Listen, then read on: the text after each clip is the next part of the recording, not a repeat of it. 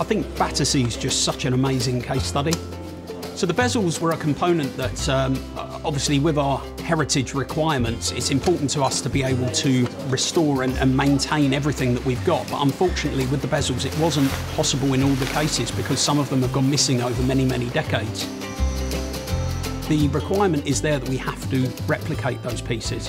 When that happens, the most important factor then becomes replicating them as true as possible to the original intention of the design.